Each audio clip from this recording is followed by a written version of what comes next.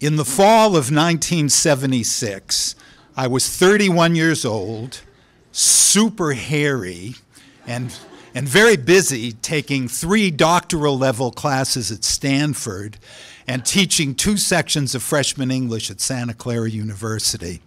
And I was ready to bust loose. So on Sunday, October 10th, I got up early, got my stuff together, and headed out to the Oakland Coliseum for a big concert there featuring 2 great bands, The Who and the Grateful Dead. But what I was most looking forward to was for the second time taking LSD. Because the first time had gone so well, I came away with sore face muscles for days from excessive inordinate smiling. So I got to the Coliseum 2 hours before the show, chewed up the blotter in the car, hustle to get in line. Time passes, they open the gates, we all rush out to the stage in deep center field. I end up in a great spot, maybe 15 yards from the stage. I feel myself getting higher and higher. And then there's movement on the stage, the band's coming on, we all stood up and pressed forward. And I had a mirror and looked in the mirror, and my eyes were just lit up, and my pupils were dilated the size of ping pong balls. And The Who came on, they were just great, musically and visually. And I kept getting higher and higher, and about the 7th song was Magic Bus, okay? And I could feel myself peaking and start to hallucinate. And I looked in the mirror again, and now my pupils were dilated the size of Frisbees. And I put my head down and closed my eyes, and this vision came to me of riding the magic bus to distant planets and worlds, each with fascinating, unique geology and botany and life forms. And I'm just totally into this psychedelic reverie when all of a sudden something is wrong. There's a voice calling out to me, "Professor Zorn."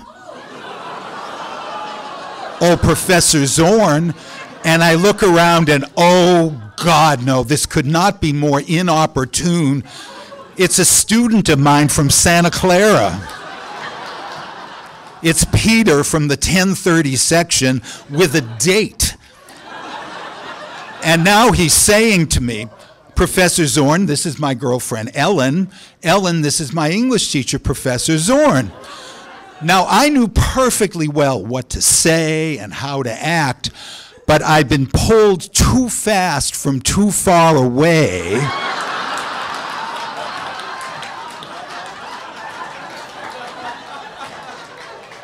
And I just stood there staring at them for minutes on end, looking like an impaired werewolf or yeti.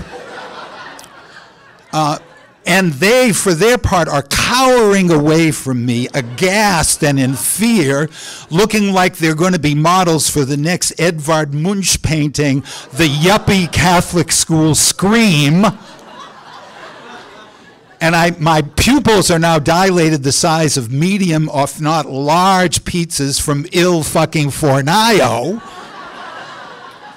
And this has become the single worst student-teacher interaction in world history.